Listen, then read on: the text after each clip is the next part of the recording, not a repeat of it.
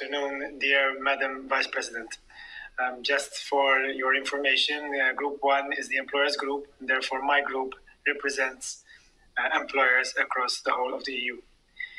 In a recent interview you had with the Financial Times, you said, and I quote, "I am sure that nobody will be interested in the Spitzenkandidaten system." Dear Madam Vice President, I could not agree with you more. The purpose of the Conference on the Future of Europe is designed to bring Brussels policymaking closer to the citizen. It is therefore important to identify what is of little interest, as you have done in the interview on the Financial Times. But equally more important, it is that we identify what is important for our citizens. And here one can easily list a better healthcare system, more and better jobs, sustainability of our planet, strong economy, an environment where business and enterprise can thrive, the eradication of poverty, more security, and the protection of fundamental values, rights, and freedoms. Certainly not an easy list. But I think we can all agree that this is what our citizens want.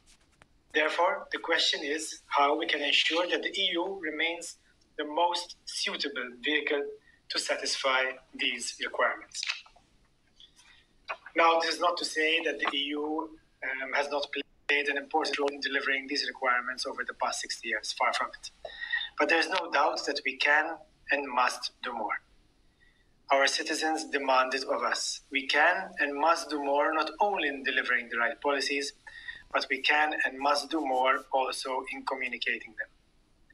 The Union, which was conceived by our founding fathers as a project of peace, clearly needs to be adapted to the new realities we are living in, and in some aspects also redesigned, so that it remains the most suitable project that can give us peace, prosperity, and democracy. It is indeed extremely important that we start off on the right note and that the right messages are delivered. So allow me to suggest what in our view are three possible must-dos.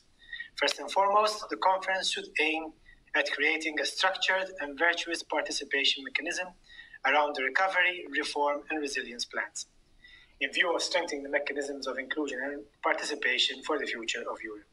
Secondly, it is clear that civil society is the key focus of the conference in terms of audience.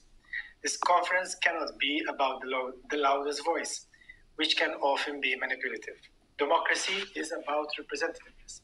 This is why, in our view, the ESC must be at the core of the conference. The ESC should be given the platform and the authority and the right to contribute to make use of its network, as we have done, for instance, in the run-up to Brexit. Our fathers founded the ESC precisely because civil society is at the core of democracy. So we need more, not less, of its input. Thirdly, the outcome. We cannot repeat the mistakes of the past, generating frustrations, my colleague Seamus mentioned this, on the lack of delivered concrete results. Allow me to say that a report to the European Council at the end will clearly be insufficient. We need to already have clear in our heads what will happen after the final report, so that we can speak about it and reassure the people we are going to talk with. Madam Commissioner, and I will conclude, I believe that there is still work to be done on the Conference on the Future of Europe. I think it is our priority to ensure that this does not turn into a boomerang where a lot of hype is created and very little value is produced.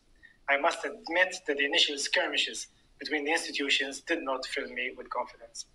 My personal wish is to see a process undertaken that will really reach out to the citizen in the street, the farmer in Poland, the shop owner in Italy, the young looking for their first job, the innovator in Sweden, and the pensioner wishing and looking for better healthcare.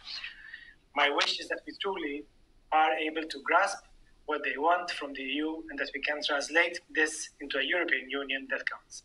And I believe that it is here that we can play a pivotal role together.